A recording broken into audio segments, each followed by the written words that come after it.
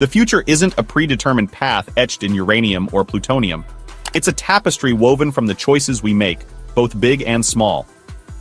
Science has bestowed upon us incredible power, the ability to shape the world around us.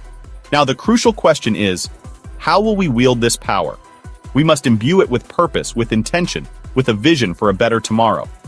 The splitting of the atom through fission, the ominous mushroom clouds that cast a shadow over the world, the fervent protests demanding peace, the fragile peace treaties forged in the aftermath, the hopeful rise of wind turbines harnessing clean energy, and the distant, unwavering stars that remind us of the universe's boundless potential.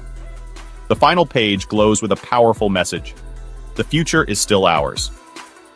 History didn't end in 1945 with the dawn of the nuclear age, nor did it end in 1986 with the Chernobyl disaster.